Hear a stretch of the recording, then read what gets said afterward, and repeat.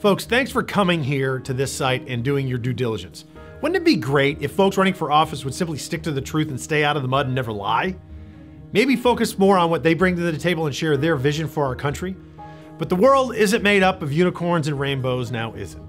Folks, I've accrued a rock-solid conservative voting record, so much so that my opponents aren't even challenging my record. One of my opponents in particular has chosen to viciously and falsely attack me personally, and I've had enough. Hence, this video. Fortunately, his lies are provably false. He's told so many of them, I don't want to waste your time debunking them one by one. So let's address his latest, more scandalous and scurrilous lie.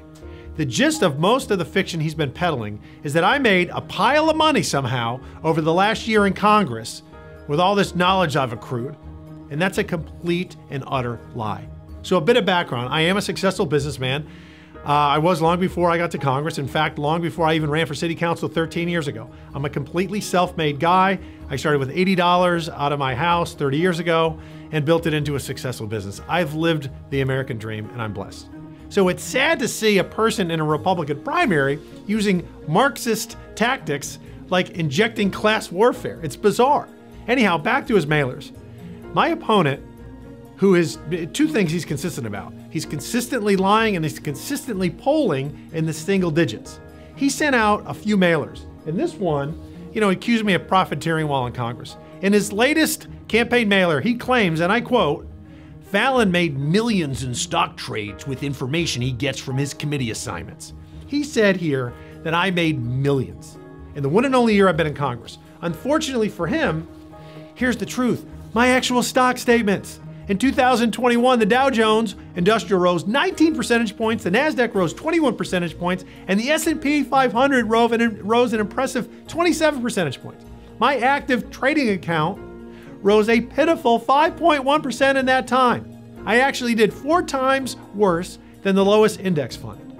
The account was just under $3 million and yielded 5%, 143 grand. Now that is a far cry from his lies of millions that he's claiming, or better stating, of course, lying about. And it's sad.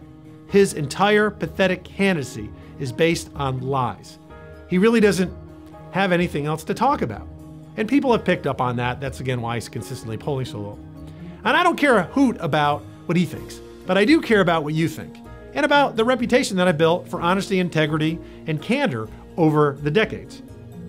He's already sent a few mass texts littered with deceptions and now these 2 mailers. And it's, the campaign's winding down, so you might see some more. But it doesn't matter because now you know they're lies and now you know the truth. You know who else knows the truth? President Donald Trump has endorsed me for re-election. So has Senator Ted Cruz, so has Congressman Jim Jordan, over 100 of my current and former colleagues. And I love, and you know what else? The NRA as well, Susan B. Anthony, and I'm A+ rated by Heritage Action. Several local grassroots conservative groups have also endorsed me and thousands of people across our district. I love the proverb, the truth shall set you free. And that's true. Let's not reward anybody who bears false witness against thy neighbor. Folks, I'm Congressman Pat Fallon. Early voting runs through February 25th, and Election Day is Tuesday, March 1st. The polls are open 7 a.m. to 7 p.m.